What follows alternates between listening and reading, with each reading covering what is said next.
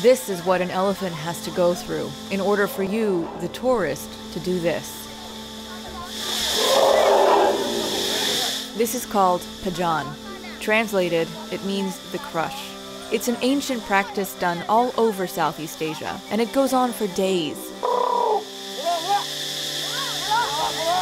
The purpose of this is to force a baby elephant to take commands from humans to prepare them for the tourism industry. So those elephants you see giving tourists rides, elephants that can paint or perform really in any way, they've all been through some form of pajan first. Not many people know about this, not yet. Elephant tourism is still one of the biggest moneymakers in Southeast Asia.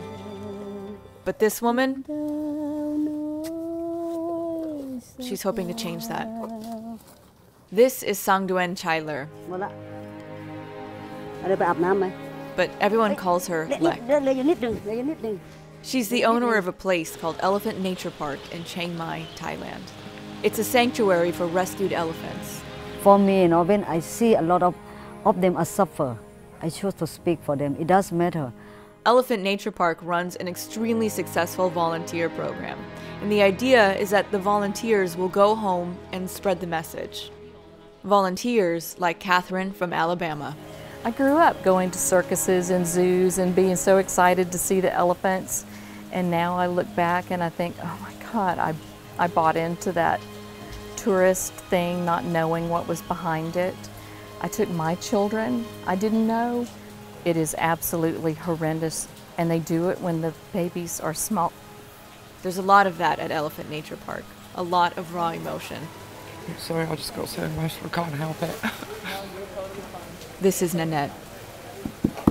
It was pure shock. I mean, I think we were all, some people are really ignorant to what actually happens to them, and they just see riding an elephant is fun, and people just don't know. But there again, people choose to ignore it as well.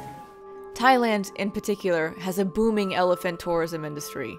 More than half of Thailand's elephant population is held in captivity.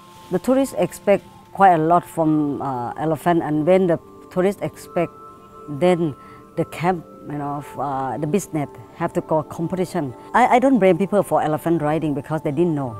He was rescued from elephant tracking in Myanmar in 2005. Each elephant is assigned a mahout, someone that will rehabilitate them and stay with them for the rest of their lives. She is my favorite elephant. Yeah, she loved me. I love her too. When we received the elephant here, 85% of the elephant arrive here with a huge mental problem.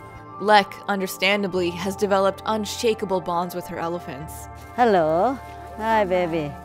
She sings to those who carry emotional scars for life. When they get in there, it completely brainwash them, and after they come out of the crush, some of them see the mother in front, they not even look at the mother. But there are other elephants at the park who carry physical scars too.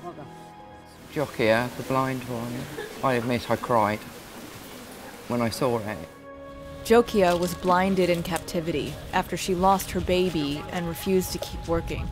Kabu's leg was broken in captivity and healed improperly. But even so, she was still forced to work in this condition. The solution, they say, is education, and to not pay into the industry in the first place. We just have to say it over and over to whoever will listen.